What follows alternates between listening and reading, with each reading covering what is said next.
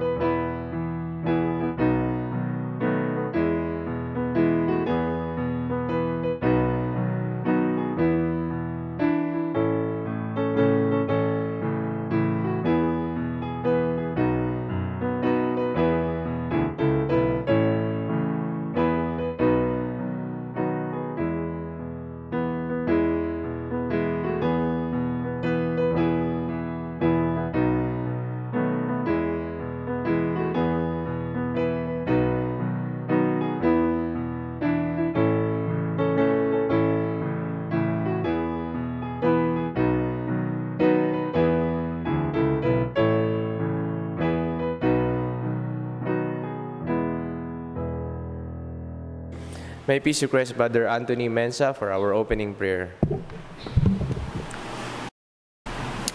Let's pray. Our Lord and Heavenly Savior, we thank you this morning for granting us life once again. We never thought we wake up and come here and glorify your name, but for your love and for your compassion, you have forgiven us today for us to be counted as a human being again. We thank you and we appreciate whatever you have done in our life. We also pray for whatever is going on, the epidemic disease virus which is going on the world. Father, we pray that you raise up your hand for everything to come down. We believe in you and we have faith in you that in your appropriate time, you make everything to cease. We also pray for our church members who are in the house watching us online. We pray for them that you should take care of them. Take their steps for them and always encourage them to read their Bible and always encourage them to listen to whatever we are doing here so that the devil will not steal them from your hands. In this I pray in the Lord Jesus Christ. Amen. Good morning to all of you who are watching out there. Welcome to the Lord's Day. And I hope that the words that we are going to speak today would bring comfort to our souls, because it is the only true source of comfort whenever we are going through the difficult times of our lives. And how many of you are afraid of the dark? Darkness is one of the fears that naturally afflict us. It makes us possible. It makes us think of the possible dangers or imagine dangers that may lurk in the dark. Perhaps many of you have experienced painful accidents caused by unscheduled brownouts, and when somebody just turned off the light switch. It could be embarrassing at times.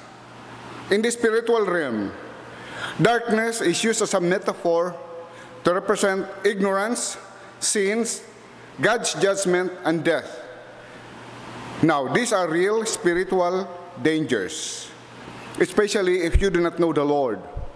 But to those who are the children of God, we are no longer in the domain of darkness. Instead, we have been transferred from darkness into the kingdom of His dear Son. We live now in the realm of light. Light for us means spiritual knowledge, received by revelation, God's presence, God's deliverance, and life. The Lord for us is our light and our deliverer. This is now the sphere where we, as believers, live in.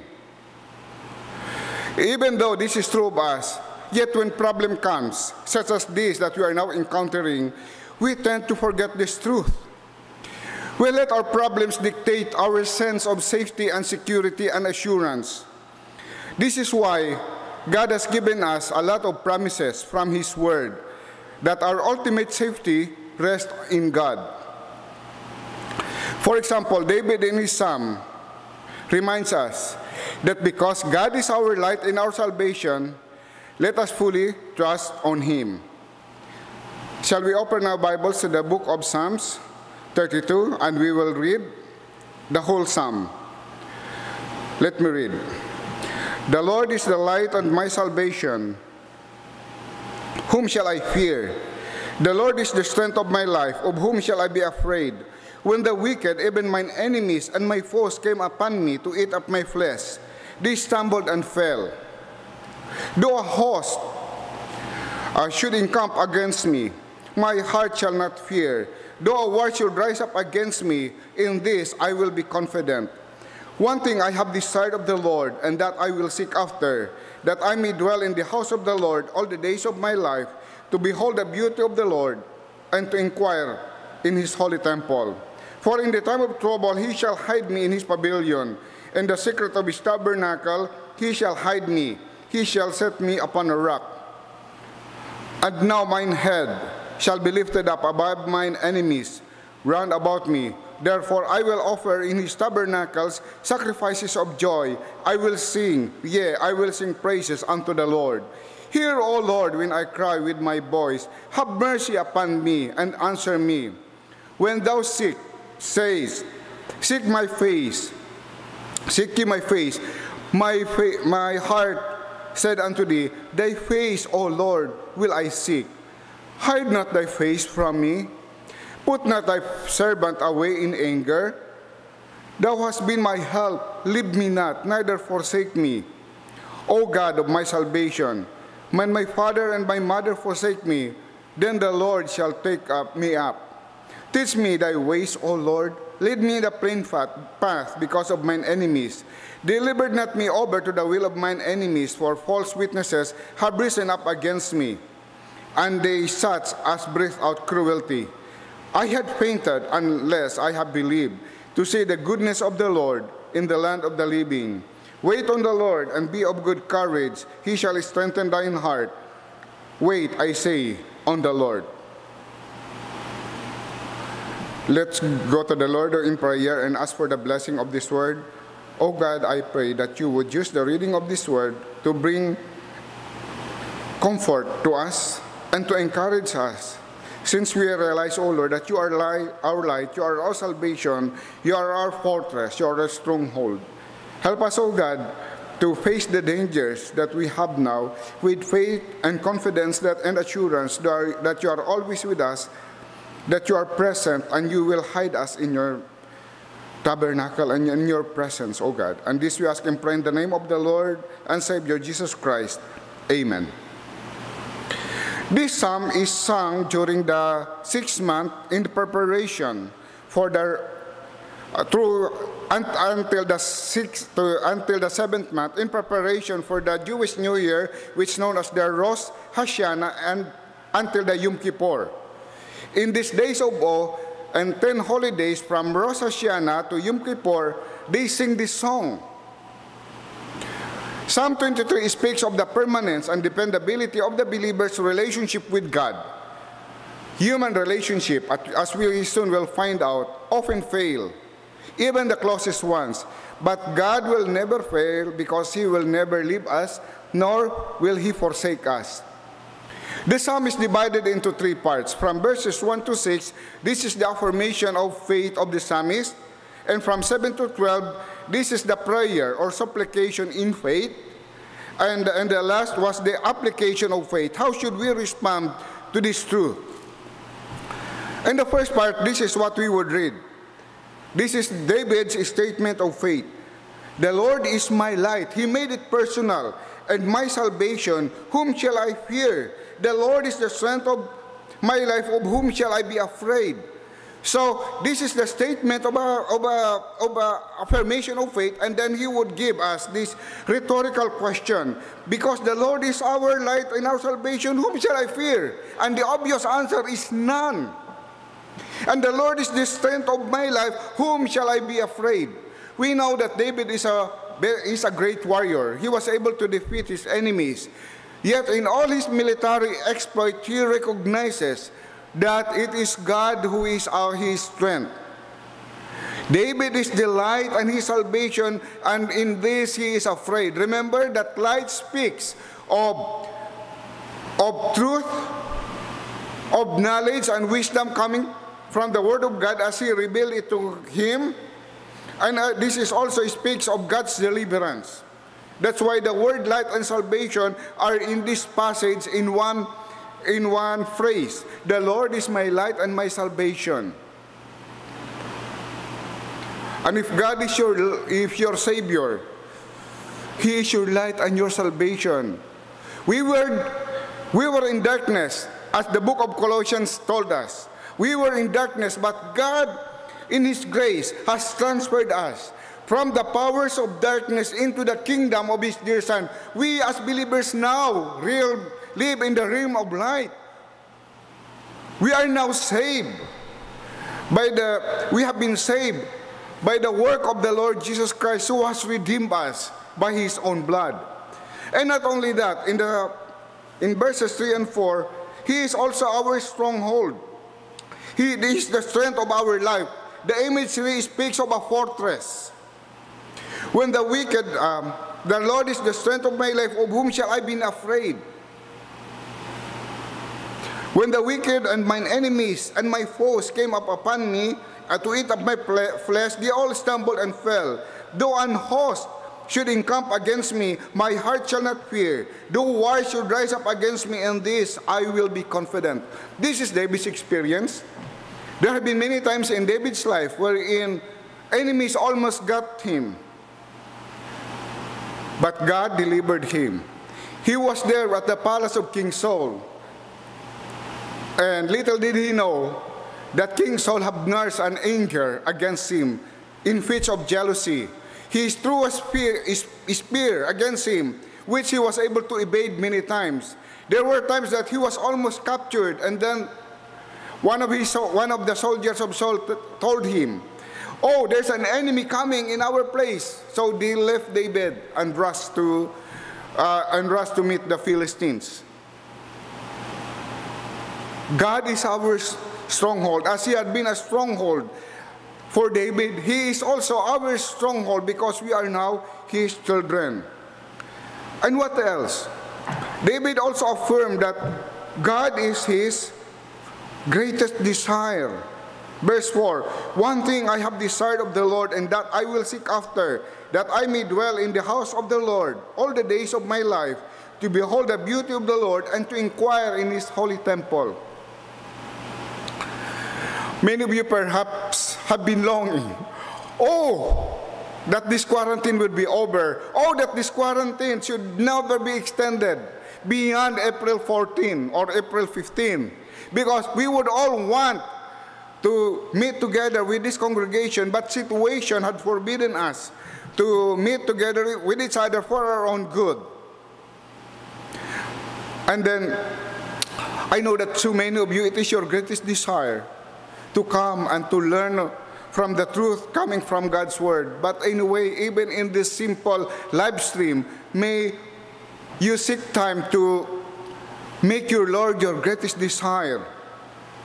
What does this mean to us, for us? Because for David, he say, this is the only thing, this is my singular desire in my life, the one thing that is most important to me, that I would really seek after, my personal preoccupation, that I may dwell in the house of the Lord all the days of my life, to behold the beauty of the Lord and to inquire in His holy temple. He is captivated with the character, with the perfection, with the attributes of God, that it is his desire to learn more about Him, because such knowledge is transforming his own life. Derek Kidner said, along this line, he said, "We should note the singleness of purpose, one thing, as the best answer to distracting fears. The priorities within that purpose, to behold and to inquire, a preoccupation with God's person and His will, the essence of worship, and indeed of discipleship.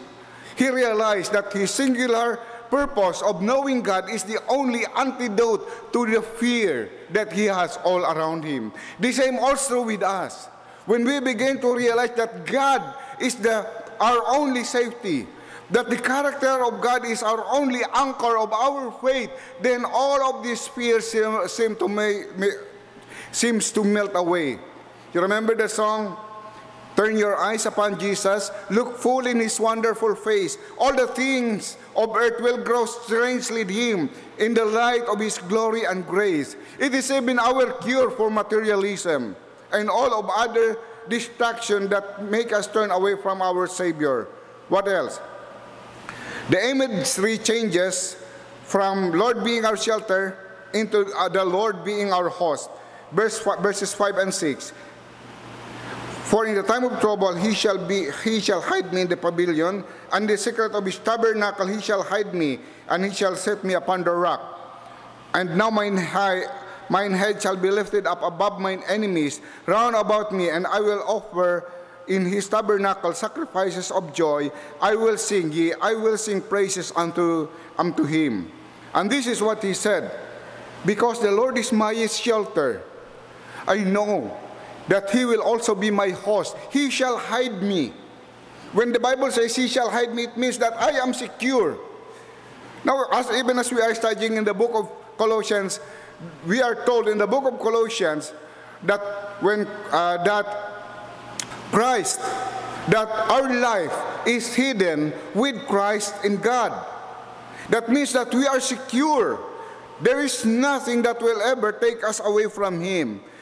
Now this imagery guarantees that with the Lord being our host, that no spiritual harm will even come to us. Even should death come to us, the Bible says that we are now safe in Christ. That even death will never be able to separate us from the love of God which is in Christ Jesus. So after making this affirmation of faith, he prayed now his prayer. This is now his supplication in faith. And this should also be our prayer. This is a prayer that we must also echo. Now, verse 7, "Hear me, O Lord, when I cry with my voice. Have mercy upon me and answer me." Now, let's pray and realize that God is hearing us. Even though he knows that God hears him, yet we should always seek his face by praying, "Lord, hear me now." Because our prayer is an admission of our own insufficiency and our total dependence on God. Whenever we pray, we are saying to ourselves that we cannot handle this on our own. Our strength will not be able to sustain us through the battles that we are facing. That is what David echoed in his prayer. Alistair Begg once said, "Prayer is an acknowledgement that our need of God's help is not partial but total." We need God's help, not only in a certain aspect of our life, but also totally. And the second aspect of his supplication is this: "Do not reject me." 8 and 9. "When thou said, Seek my face, my heart shall say unto thee, Thy face will I seek. Hide not thy face from me, put not away thy servant in anger. Thou hast been my help. Leave me not, neither forsake me, O God of my salvation." There is an idea here that David, in his thinking, felt that God has left him in his condition. That's why he said, "Hear me. Hide not your face from me." When he said, "Seek my face," it is as if that God has put a distance between him and God. But that's not really the case. God did not forsake him. It is only David's perception. So this prompted him to seek God's presence even more. Instead of being angry at God, his desire is this: to get close to God. because he realized that he is his only light. David expresses faith by using the past also as a basis for asking God's help in the future. He's asking for future rescue for the condition that he is in. He said, Lord, thou hast been my help in the past. Help me now. I am trusting you, O Lord, that based on your record of helping me, you will help me again and again and again. And that is also should be our desire and our response, that we will always recognize God's help in the past as our basis for asking God's help in the future. God has been trustworthy with us, and He will never fail us. What else? Verse 11, teach me thy ways, O Lord. Lead me the plain path because of mine enemies. He said, Lord, teach me thy path. David is willing to be taught by the Lord. Now this is a prayer of a true disciple of Christ. Teach me. Remember this, whenever you come to the point that you think that nobody can teach you, that is the time that you start sliding down, backsliding. Because we need to learn. God will use other people to teach you, to show you your errors, to show you where you need to grow. And this is the reason why we should always be humble enough to be taught.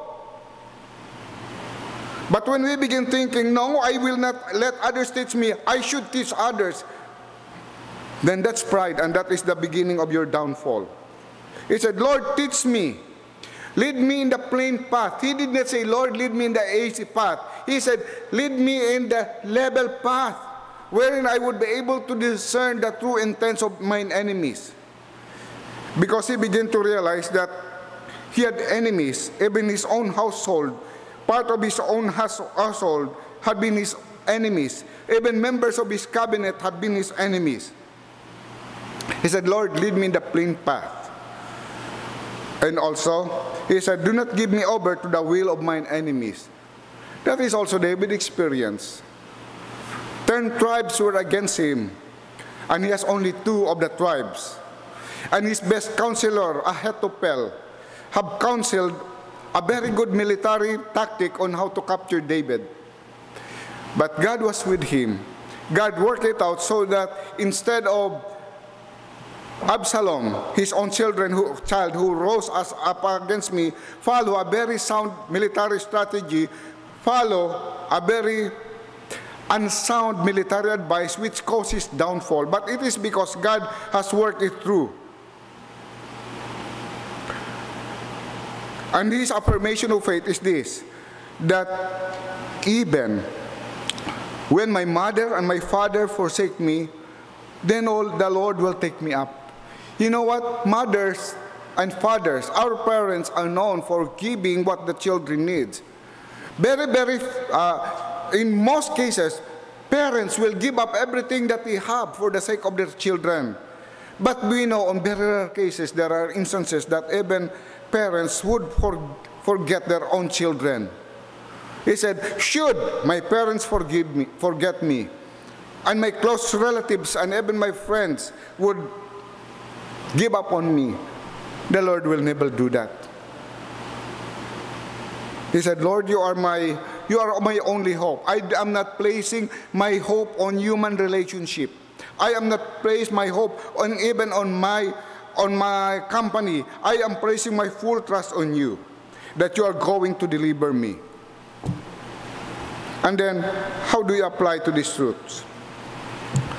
Verse 13, he said, I had fainted unless I had believed to see the goodness of the Lord in the land of the living. Wait on the Lord and be of good courage. He shall strengthen thine heart. Wait, I say on the Lord, wait. Now, how do we respond to the truth? He said, the first thing that we must remember that God is good. That is his reason why he did not faint. He said, I had fainted unless I have believed to see the goodness of the Lord in the land of the living. God by his character is good. His ways are good. You have to remember that not only that God is good, but the way that He's dealing is good. And He can make all things to work together for good for us, so that it will be able to accomplish the purpose that He has for our life. This is our confidence that, and we know that all things work together for good to them that love God, to them who are called according to His children. This is a promise if the Lord is your light and your salvation. That's why this is also an invitation for you to trust the Lord as your personal Savior, because you cannot find refuge in anybody else, in anything else, except on the Lord. Because the Lord Himself has sent the only salvation He has for us.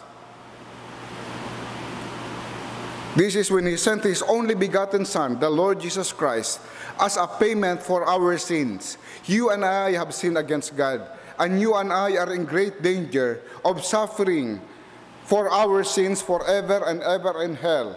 But God in His mercy sent His only begotten Son, Jesus Christ, the God-man, who bore our sins on Calvary. He bore the wrath of our sins, paid it in full. He willingly did it. He shed His blood to wash away our sin, and on the third day He rose again from the dead. And if you have believed on the Lord Jesus Christ, and if you will believe on Him, He will save you. He will take away your sins. He will be your salvation. And from that point on, He is your light. You are no longer in the realm of darkness, but you are now living in the sphere of light. And you could say to yourself, the Lord is my light and my salvation, of whom shall I be afraid? He will be, you will also realize that God is good to you. What else? We must wait on the Lord. Verse 14, wait on the Lord and be of good courage. He shall strengthen thine heart. Wait, I say on the Lord, wait. Know what does waiting means? The idea of waiting on the Lord is not to idly wait until God do something. It's not the idea of waiting.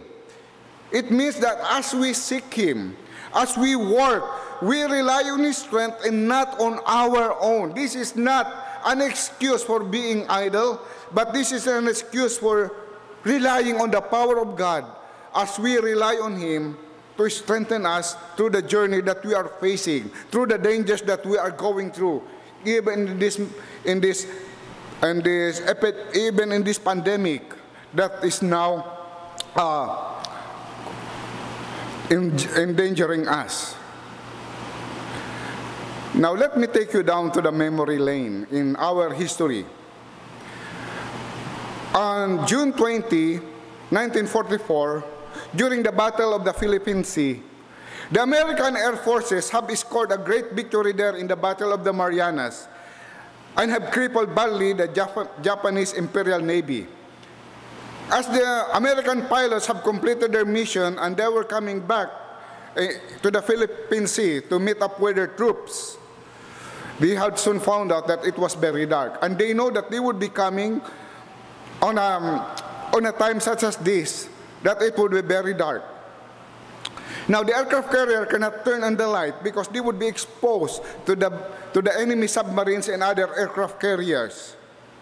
So, the pilots now are in danger, and they are afraid. Some of them were sobbing that they could be heard over the radio. So, the admiral of the fleet and his captain decided on this matter. They counted the risk of the situation. He knew that the Admiral Mark Mistner and his able chief of his staff, Captain Arbert, knew the risk involved and are willing to take them. Realizing that they would be exposed to the enemy, that they would know his position, in spite of that, they gave the command, let there be light. And suddenly, all the lights of the fleet, especially the aircraft carriers, were turned on. Thus, the lives of the pilots were saved, and the whole fleet rejoiced at such risky but a very important life-saving decision. In an infinitely greater way, The Lord is our life, and because of this, you are saved to the fullest. May the Lord be your light and your salvation today. Shall we pray? Heavenly Father, at your presence we confess that you are our light and our salvation, and you are also our fortress. Help us, O God, to trust in thee. Help us, O Lord, to make us our greatest desire. Help us, O Lord, that we would remember that you are our shelter, so that we would rely on thee. And for this, we would always remember that you are good, and that help us, O Lord, learn to wait on you. As we do our part, as in the things that you would want us to do, as you would help us minister through this pandemic, help us, O Lord, to make our ministry fruitful, that people would be encouraged even by these live streams and other ministries that we do. Lord, open up opportunities for our frontliners who are Christians, who are sharing the gospel to their fellow workers. Oh Lord, we pray that you would bless their effort. In the name of our Lord and Savior, Jesus Christ. Amen.